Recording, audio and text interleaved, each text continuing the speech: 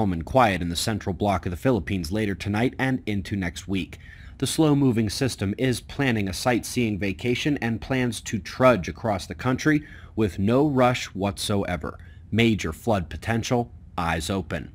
An exceptionally rare November tornado dropped in Iowa. The low in the states is developing strong storms on its southeastern side and more snow and record cold on the northwestern side. Looking at the low pressure cell in the U.S., we can see that its wind convergence to the southeast is where the strongest storms develop.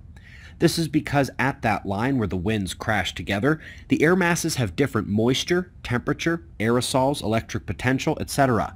These are all equalized as they mix, and the rapid changes result in energetic conditions.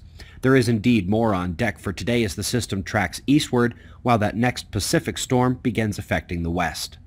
Today we'll kick off the science news with an examination of space weather risk both in one circumstance and then broader in general.